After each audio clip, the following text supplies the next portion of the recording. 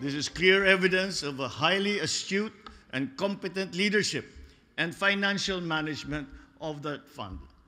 To see these results for 2022, the members will be assured as to the soundness of the fund's financial position, the safety of their own contributions and investments, and the fund's continuing reliability as a provider of key financial services and as a vehicle for their personal savings and investments.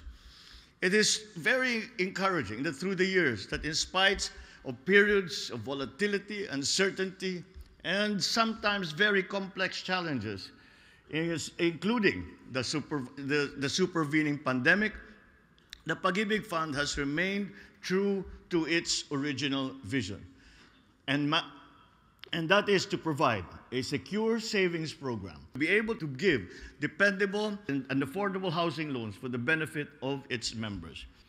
I enjoin all your officers and employees to be guided by the principles of transparency and accountability, as you always have, in carrying out your mandate and ensuring judicious management of the fund and of the members' hard-earned money.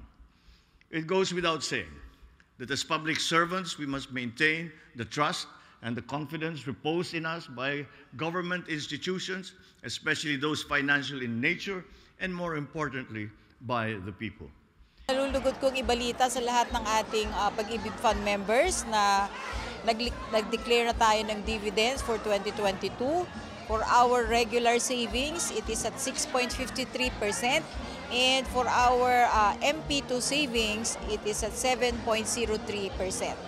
Paano ko makukuha yung dividendo? So yung dividendo po ay i-credit po natin sa inyong mga individual savings account.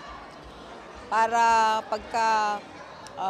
pag kayo ay mag-MPL loan, kasama na yun, makikita nyo yun. O kaya pag kayo naman ay qualified na mag-withdraw, kasama sa mai-withdraw nyo yung inyong dividend earnings. Pero yung mga MP2 savers natin, kasi yung 5 years kasi yung MP2 savers, meron kasing option na pwede niyang i-withdraw yung dividend lang niya.